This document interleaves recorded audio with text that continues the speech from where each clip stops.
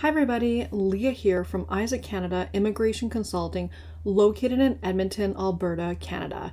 In today's video, we are going to be sharing information about paper-based permanent resident applications are now going to be switching to 100% online, and it's going to be rolling out gradually. So I'm going to be sharing the dates here with you today so that you're ready when you submit your permanent resident application to Canada. For those of you who are new here today, welcome, welcome. For those of my returning viewers, I'm happy to see you here today. And if you end up liking this video, hit that like button. And if you haven't already subscribed to our channel, subscribe. We provide Canadian immigration updates, Canadian immigration news, information about programs, and other information that may be relevant to you on your immigration journey to Canada. Let's get started. So, as you guys know, last year in 2021, the government of Canada made over 500,000 decisions and welcomed over 400,000 new permanent residents.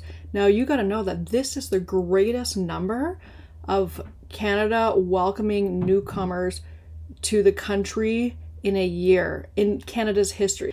And I'm not sure if you guys remember, I made a video about this, I believe last year, but the government of Canada proposed 85 million in new funding to reduce application inventories and welcome new immigrants to help address Canada's labor shortages. Since March 2021, IRCC soft launched a permanent resident digital intake portal that enabled some permanent resident applicants to apply online for permanent immigration programs. The online option gave PR applicants more flexibility to apply from their devices and avoid any further COVID-19 related mailing delays. What's good about the portal is that it allows clients to receive immediate confirmation that they've successfully submitted their application. Because in the past, when you submit the paper-based application, it's like a giant file. It goes in and you're worried, oh, did it get to the office? Did it get there? So this way, immediately that you've submitted it and you have confirmation.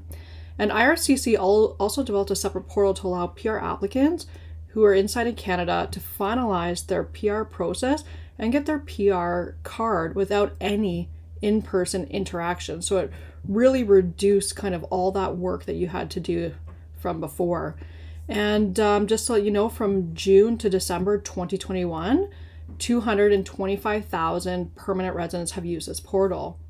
The portal has been expanded and it's currently open to most permanent resident program applications. But starting this September at the end of the month, IRCC will be transitioning to 100% digital applications for most permanent resident programs. So this means that clients of specific programs after certain dates must apply online. If you're not able to apply online and you require accommodation because of disability or other reasons, then you will be able to contact IRCC to request an alternate format. Otherwise, if you submit after the dates I list and you submit paper-based, your applications received after these transition dates, they're going to be returned to you. So make sure you pay attention to these dates that I'm going to share with you so that you don't miss the deadline and apply by accident with paper. Like if you put your whole paper application together and you're going to submit after the dates I've said, make sure you're aware so you can apply through the online portal instead, so your application does not get returned to you. So starting September 23rd, 2022, provincial nominee programs, non-express entry, Quebec selected skilled workers, sponsoring a spouse or partner, sponsoring a dependent child, sponsoring an eligible relative, sponsoring an orphan sibling, niece or nephew or grandchild, adopting a child through the immigration process, and the rural and northern immigration pilot starting September 23rd, 2022. Those will now transition to online applications. So make sure if you're working on these applications right now, after September 23rd, you must submit them online.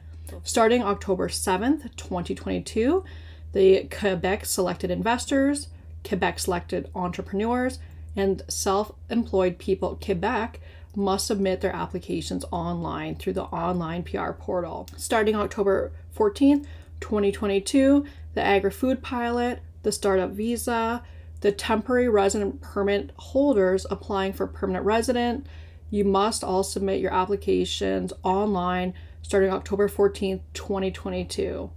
The next date, October 21st, 2022, the home support worker pilot, the home child pilot, which reopens to new applications on January 1st, 2023, humanitarian and compassionate ground, and self-employed people for federal.